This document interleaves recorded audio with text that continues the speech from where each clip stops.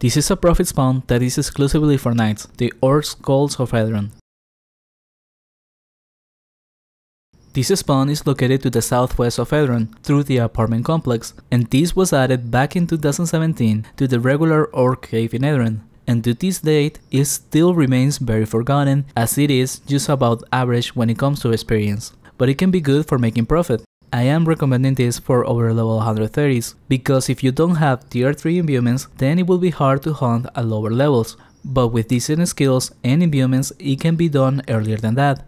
This is actually a spawn that I forgot to try out with my knight at the new server, aka the one with low skills, because that is just how rare it is for someone to hunt here. But I did try it with my high skills knight at level 153, skills 123, and I was doing over 1.1kk raw experience. But since this recording is quite old, I wanted to try it again with my other EK of skills 117 and level 128, and the raw experience I was making was of also over 1.1kk. However, the experience is still pretty decent for this level range, and even with the lower skills, I will spec around 1kk raw XP. Also, even though this is not the usual comparison that I do, since both are good skills character, it shows that the spawn doesn't get better than that, since it is small enough that even with hunting 3 floors, there is not much room for improvements, which by the way, this cave is part of the Calls of Tibia quest, so there is a small access you must do in order to go further down the cave. And what you need to do in order to get past the barriers to the other floors is to be transformed in a specific type of orc. On the first floor, you must be a normal orc.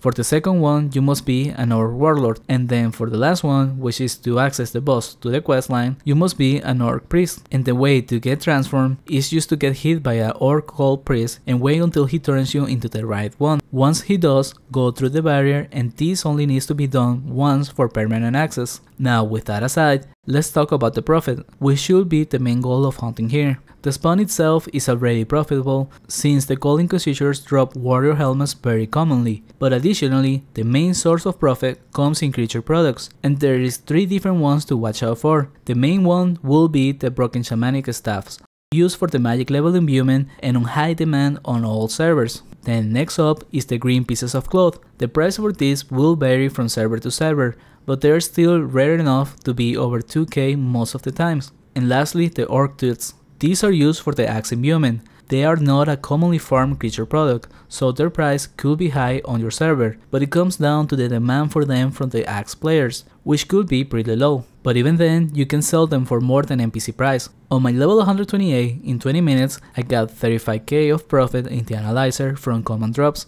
and had 11 green pieces, 7 staffs, and 13 orc tooths. And with the prices of my server, Shanera, that's over 70k in creature products, so we're talking of around 300k profit the hour, which is very high for this level range. However, do keep in mind that this changes from server to server, and even though the green pieces of cloth tend to be expensive, they are also not on high demand like the broken staff, so it might take some time to turn your loot into actual gold. And that's all I got for this video. Thank you for watching, and a special thanks to Tuna Hero, Tortoise Slasher, and Drunken Watson.